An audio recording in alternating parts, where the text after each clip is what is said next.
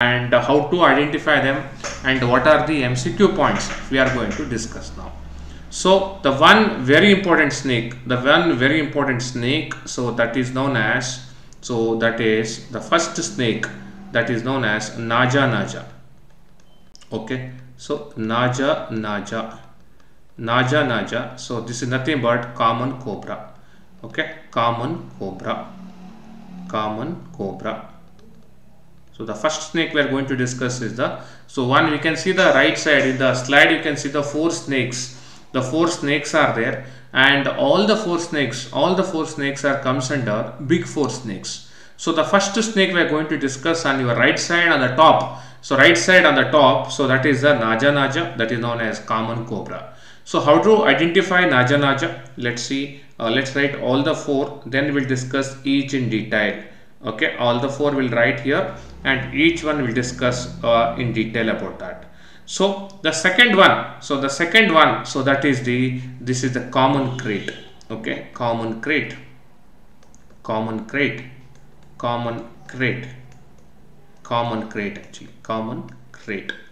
and Russell's viper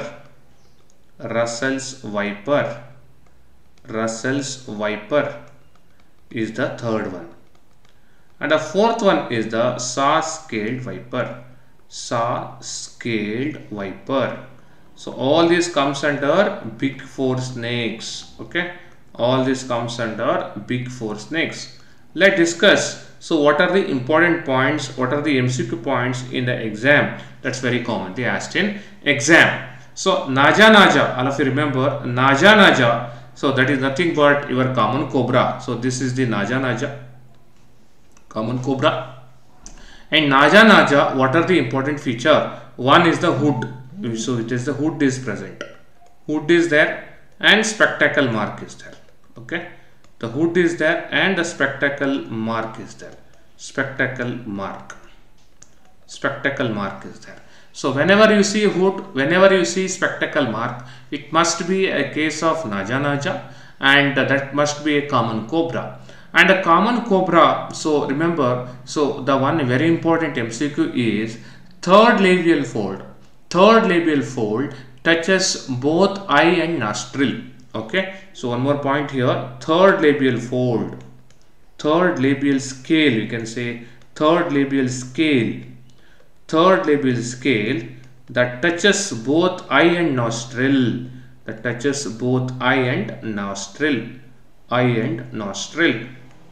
So this is the very important one. So eye and nostril. So yes, so if the question asked in exam, third labial scale which touches eye and nostril, so what is that snake? The snake must be, that is Naja Naja, very commonly asked. And Naja Naja, all of you please remember, it is a neurotoxic snake. So neurotoxic means it causes paralysis of the respiratory paralysis. RP means that is respiratory paralysis. Okay, so Naja Naja or any neurotoxic snake, it can be common cobra, it can be common krait, or it can be mamba snake, coral snake, any toxic snake which is a neurotoxic snake. The cause of death most commonly respiratory paralysis. There will be paralysis of the muscle, that can be ptosis, there can be facial muscle weakness, that can be dysphagia, all this, the patient will die because of respiratory failure. So what is the cause of death in neurotoxic snake bite? That is known as respiratory failure. Okay, so that is the first snake we discussed. Then let's see about common krait. Okay, common krait is also known as Bungarus caeruleus. Okay, Bungarus caeruleus. Okay, scientific name also very commonly asked in exam, Bungarus caeruleus. That is the scientific name of the common krait. The common krait, you can see in the common krait. So this is a common krait snake. So common krait snake. So you can see in Bungarus caeruleus or the common krait which has a transverse white line. You can see the transverse white line is there and steel black in color. So what to write? Transverse white mark.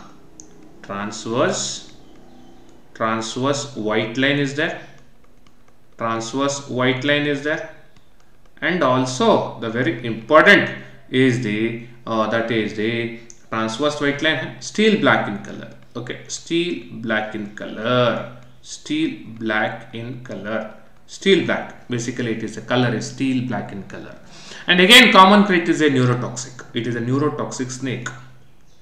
Okay, it is a neurotoxic snake. And remember, the fang marks are very invisible. So in common crate, fang marks are highly invisible.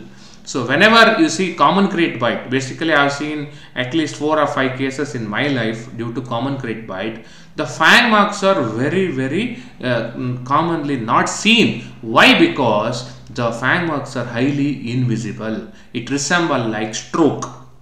Okay, it resembles like stroke. I'll just write here. So it resembles like stroke actually. Again, it is a common crate, it is a neurotoxic snake. As we discussed, whatever is the neurotoxic snake, cause of death will be respiratory paralysis. So there will be froth, so there will be ptosis, there will be facial muscle weakness, and the patient will die because of respiratory paralysis, respiratory failure. So this is common crate, and a common crate is a very poisonous snake. The fatal dose is 6 mg. This is also asked in exam. 6 mg is the fatal dosage. 6 mg is the fatal dosage. So all of you write in the chat box, 6 mg is the fatal dosage in common crate. All of you write 6 mg. 3 to 6 mg dried venom can cause death in common crate. So time being, all of you write in the chat box, common crate fatal dosage FD, fatal dosage, that is 3 to 6 milligram. It is a very highly toxic snake, highly fatal snake. Then comes is the Russell's viper. Russell's viper. So this is the Russell's viper. So this is Russell's viper. Let's see what are the important features in Russell's viper. So Russell's viper. So Russell's viper, any viper all of you, it has a triangular head. Okay, so both they have both saw-scaled viper and this one, they both have triangular head. Okay, so triangular head.